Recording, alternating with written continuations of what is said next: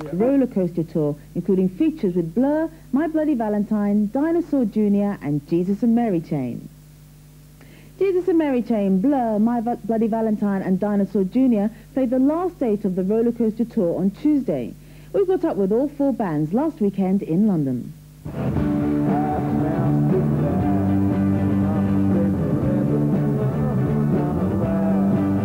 Come to see tonight, and My Bloody Valentine. Dinosaur Jr. Blur. Blur. Alright. Jesus and Mary Chain.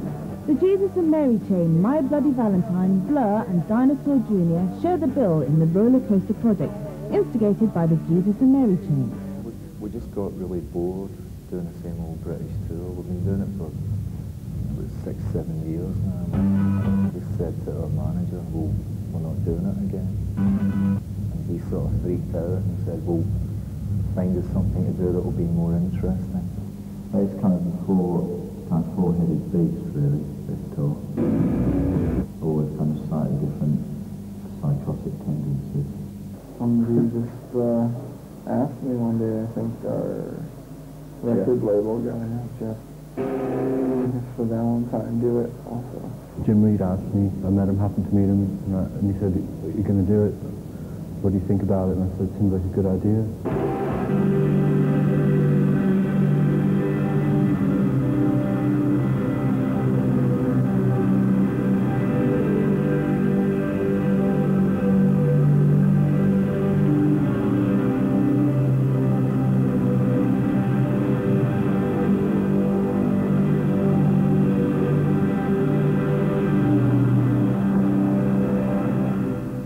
My Bloody Valentine are notorious perfectionists when it comes to their well-crafted and meticulous sound.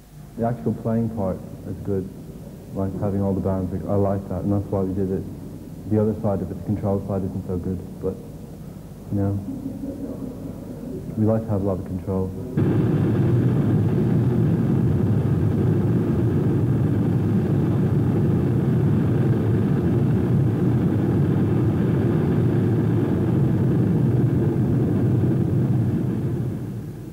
The Lollapalooza tour, which Rollercoaster has been compared to, was a concept with art shows, political canvassing, acting as backdrop to the music.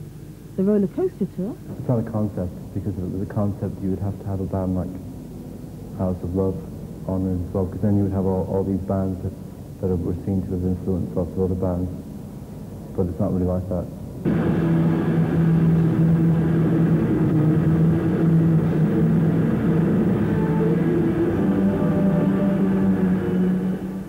Of the show, the Jesus and Mary Chain play the last and longest gig, leaving the others to rotate.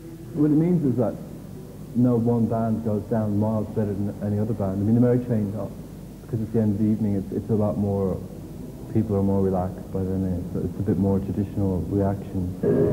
Us, Blur and Dinosaur, because we're the only ones rotating, the Mary Chain aren't. It's more like they're here and we're there in a weird sort of way, because we're all part of the one thing and they're in a slightly different thing. Because of that, it's interesting. I mean, Blur stand up for themselves. It's not like they're kind of the lower band or anything. Like, they get it, the audience likes them, you know, equally, but that's because the audience is made up of all these different people. Do you think it's good value for money? Yeah, 12 quid, definitely. It's cheap. Very cheap. 4 bands for 12 quid. I think it's good value for money, good for the for today.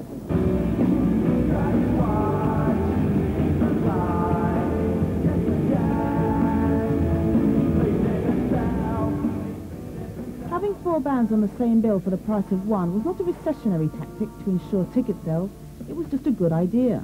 No, it's just because it was an interesting combination of ideas. The recession, you know, this probably is going to use more money, yeah, during a recession than any other time at all.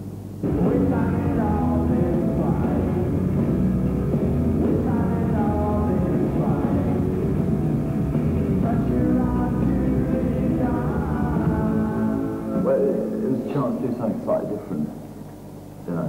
I mean, otherwise we just go on tour again and play to our own audience, which is kind of quite safe, but this was an opportunity to just sort of,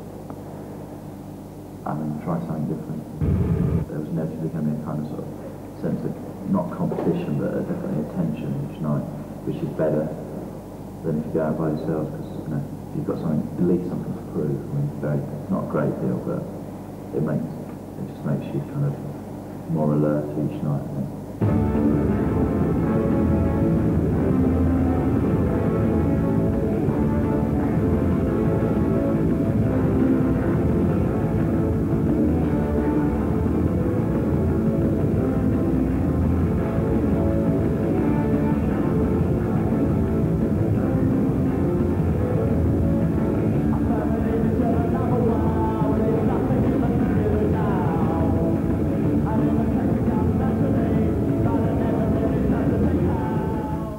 Feeling is playing live when you haven't got a hangover, and the worst feeling is playing live when you have.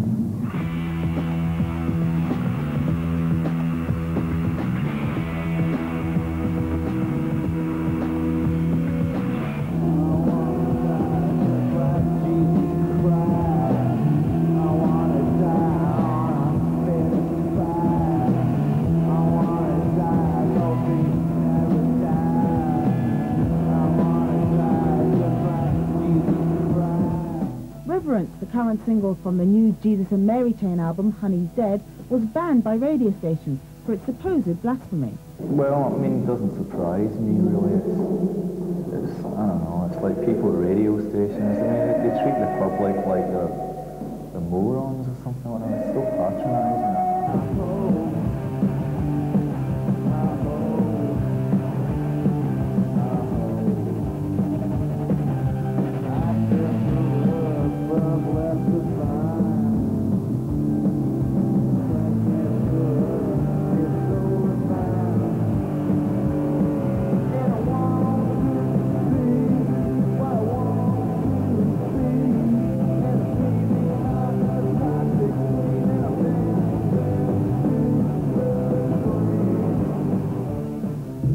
Single we're not too sure about.